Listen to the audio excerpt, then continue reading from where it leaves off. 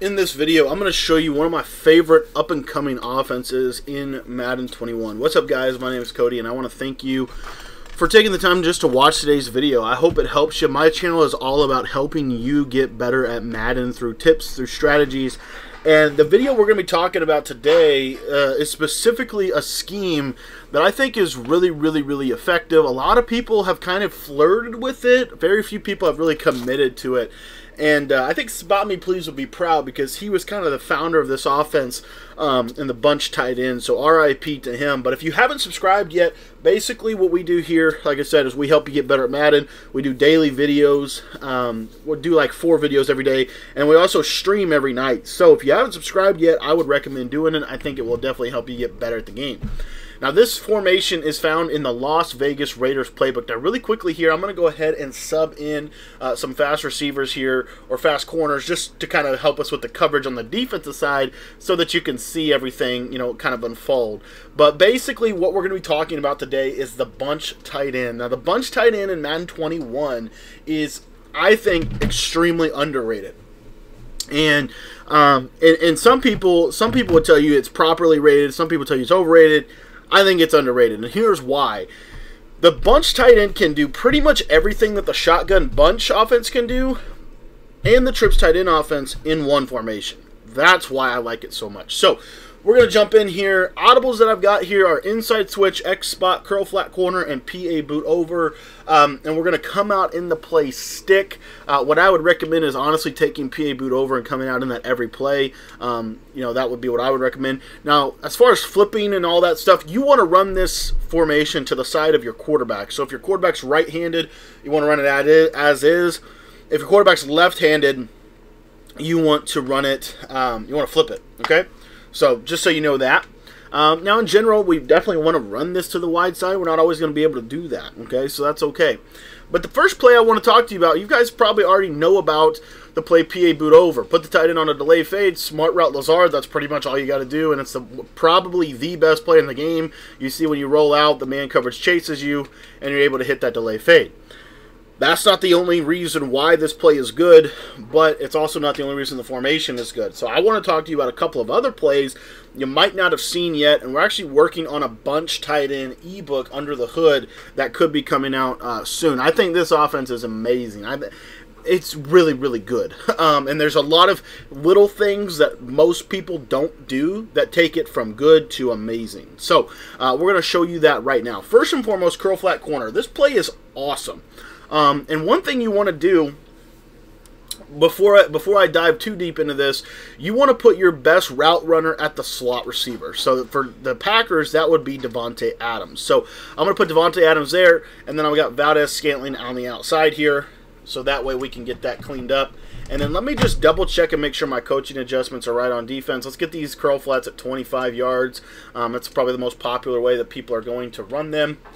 And first things first, we're going to show you cover 3 Mabel, right? A lot of people face cover 3 Mabel. A lot of people. So we're going to show you how to beat it. Okay? Literally, all you're going to do from curl flat corner, this was one of Spot Me Please's like favorite plays back in the day. But literally, you're just going to smart route Adams. You're going to streak Valdez-Scantling. That's it. Then on the back side of this, you can do whatever you want to do. What I like to do is delay fade the tight end, block the running back. That's what I like to do. Another thing that you could do is curl the tight end and flat the running back. You can do that as well. So if you just watch Davante Adams, this corner route does a really good job at getting over the curl flat zones, even at 25 yards. And the streak does a really good job at pulling the cover 3 deep blue zone out of the way, basically. And so this just kills Mabel coverage. The beauty of it is also kills man coverage if you have route technician or if you have like a 90 route running receiver or higher. This thing is going to kill man coverage as well. But anyway, let me just show you this again. This is cover 3. You see that it gets to the outside, and you can kind of catch that on the outside of the ball. Now, the next thing that I want to show you is sometimes, now most people don't run this defense at all against this offense, but what most people do is they will take their corner on the outside and they will put him in at some form of a deep half. They're not going to put him in an outside third most of the time. And the reason why they're not going to put him in an outside third most of the time is if you get really good at running this play, you're going to find that you're going to get a lot of one-play touchdowns on this. But anyway, this is cover 3, I believe. And let me just show you here. Oftentimes that corner, he doesn't always run with the streak. Right there he did.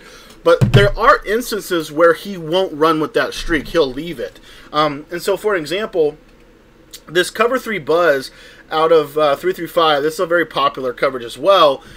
And you'll notice that the safety's not coming from the strong side. So what this can create for your offense is if you can get this cover 3, it doesn't always work, but just motion Valdez out just a little bit. And what you'll see sometimes is you'll actually be able to hit that up the seam. If you can't, just take this route right here, Adams. Either one of those two are going to be literally always be open. That's what's nice about this scheme. That you'll literally always have someone open. Now, a lot of times what people will do to kind of help with the coverage on this is they will deep half their outside corners. The reason they do that is because they don't want to get bombed over the top. So with deep halving their outside corners, it's going to make this thing even better. As you see there, that corner route just completely torches it. It beats every coverage. That's what makes it so good. For example, if they run Tampa 2 on you, right, one of the most popular defenses in the entire game, for nickel 3-5, Tampa 2 is one of the best coverages in Madden. What you'll notice here is this corner route literally kills it all. You see here, this is cover 2, just pass lead it up, click on, and you see that right there. Very, very solid. Very, very solid.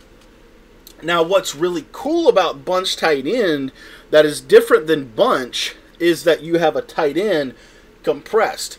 So you can do the same basic concept on the opposite side of the field. So the play that we're going to use for that is inside switch. And you notice this corner route to the tight end. If I smart route it, it's that same sharp cutting corner route that we really, really like.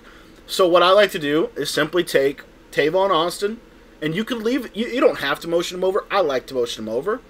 And what you'll notice is against man, if you motion Tavon Austin over on the streak and step him right about here against man-to-man coverage, this corner route will oftentimes get open. It didn't get open right there, but it will typically get open. One thing you have to understand, and I mean you have to understand about this, is motion snaps are really good as long as you time them properly. So you might want to let him get out a little bit more, maybe get him out right about there, just to get some better spacing. But as you see here, this corner route has a good shot. Now, if you have tight end with 90 route running, like Jermichael Finley or something, this is going to be really good. Part of the reason it's struggling a little bit is primarily because Adrian Amos just has really, really good man coverage, right? So, you know, that's just something that you have to kind of monitor. But as you see there, if you swerve him, you can kind of get him open. So against man, you need route running. That's understandable. Against zone, what's really cool about this is this corner route is really, really good. So let me just show you. Inside switch, smart route to corner route. We're going to take Tavon Austin over, bring him and put him on a streak right there. And watch the corner route. Now, because it's on the short side of the field, the corner route's not as good. You want to run that corner route to the wide side. So that's one little piece of like advice that I would give is these corner routes are really good. What's cool about this formation is you can run these to the wide side of the field. So that's going to make them even better. So, for example, if you're sitting on this hash mark right here and I run that corner route on Tampa 2, let me just show you what happens. This is just straight Tampa 2. Watch how, see how it just continues to run to the sideline and absolutely torches the Tampa 2 defense, right? A lot of people will run cover 2 on that side as well, which is really interesting. Another thing that people will do is a lot of times, because this formation is so good, because PA boot over is such a threat, they will run deep halves on their outside guys so that they don't get bombed over the top. So you don't even have to motion people over. And you'll see here that this, right there, the safety did a good job of coming down, right? He did a phenomenal job, actually, of playing that. But, again, one thing you have to understand with this is a lot of times when people are calling cover 3, they're not going to have their safety. It's actually going to typically be a linebacker, not necessarily a linebacker, but a safety at linebacker. So he's underneath the coverage. But again, here you see, I mean, I can kind of get this over the top. I can't quite get it there against a safety if a safety's in coverage. But let's say that they go down to something like this, cover 3 buzz out of 3-5. This is more of what I'm talking about. So you'll see here, I'm going to deep half both guys. Now, because the linebacker is the one that's going on that curl flat coverage at 20 yards, now it's going to be a wide open laser, as you see right there. So if the purple zone is underneath him, it's going to be wide open. If the purple zone is coming from the safety over top, it might not be as wide open. Now the beauty of this is if you run PA boot over on them, right? Because this is how it all kind of fits together. If you run PA boot over on them, what you're going to notice is when you kind of just go to this randomly, when you roll out, you're going to see here, if they don't have great coverage on the back end, you can sometimes hit that post right over the top. Now, I wasn't able to do it right there, but you can sometimes do it. So that's just something to understand. Another thing that you have to understand about this playbook is if people are deep halving their players, what you've got to understand about that, and the reason that's significant is, let's say they're deep halving, right? If I get out of the pocket here, you're going to notice that I have a pretty good shot at getting that over the top as long as my receiver's faster. If my receiver's a little faster, he'll get over the top of that coverage. So those are all things you just have to be aware of. Another thing that I wanted to break down just really briefly here for you is, let's say that they're playing traditional cover 3, right? This is just simply traditional cover 3. I'm going to streak Devontae Adams and bring him over, right? It could be anyone from that side, and I'm going to snap him right about here. Watch the cover 3 outside third. Sometimes, and it doesn't always happen, it's kind of similar to curl flat corner, sometimes that outside third will go to the corner route. Sometimes it will, sometimes it won't.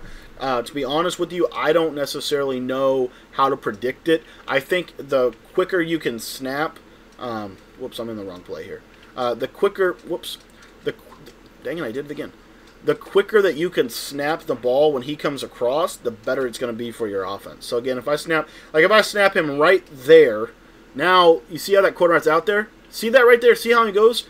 Now I can kind of try to get that over the top. Now again, that was I don't know if that was the right cover 3. Most people, when they run cover 3, are going to run the cover 3 to the trip side. What that means is the deep blue safety is going to be on the trip side. So if you do this, you can have you have a chance. It's not always going to work, and hear me loud and clear when I say that. But like right here, you got a decent chance. And what I would honestly do is probably put him on a fade. I think that'll help a little bit. But you got a decent chance at hitting that route. And that's something that most people don't really think about when they face bunch tight end. Most people just sit in cover 3 and pray. You know, that's what I've seen at least. So this is just something to kind of put in your bag of tricks. If you're getting a lot of cover 3, you still have a great post route on the right. You still have a great route combo in different directions as well. But with the fade, you see it can get over a little bit more. Obviously, the safety rotated to the middle, so we wouldn't want to do that. But that's just something that you know, again, that's just something with time. The other thing is, if they're running a lot of cover 3, and I didn't talk about this in the previous setup, but literally all you've got to do, let's say they're running a lot of cover 3, that's why I have the play stick. Just streak Adams, that's it. Just streak him, that's it. And watch the magic work. Either the corner route or the post route, or the corner route or the streak's going to be wide open. Now if you motion him out, I think it works a little bit better, but that's just some, you know, again, these are just simple little setups out of bunch tight end. Now, if you want to get the full bunch scheme, let me know. I'm going to probably be working on this over the course of the next week. Just labbing this. I think this offense can be better than most people. I just think it's really good already. And I think there's ways to make it even better. So I'm going to actually go back and study some old tape of Spot Me Please. And hopefully that will help me as I kind of build this offense in midair. But as you see right there, you know, that in that scenario, because I'm on the short side of the field, that's what happens. And so that's where you've got to understand your hash marks. The different hash marks cause coverages to react a little bit differently. So if I run that same exact play, you're going to notice that there's going to be a drastic difference in terms of how it's going to defend the same combo here. And it's very similar combo, but now because I'm on the wide side, watch that corner. You see that little false step he takes, and then I could potentially get that up there. Now I wasn't able to do there, but I could do it, you know, in the right timing. Obviously, with route technicians or route apprentice players, this is going to be even better. So the other thing that I like about this is there's different motions that you can create from this play. So for example, I could do something like this. I can motion Adams to the right, and get that little animation right there to beat man coverage. So there's so much you can do. I'm excited to dive into this with you guys. Text me if you want more information about this. As we get it, we will deliver it to you. Thanks for watching this video. We're going to be streaming tonight at 10 o'clock p.m. Eastern Time, and we'll see you at 10 o'clock tonight.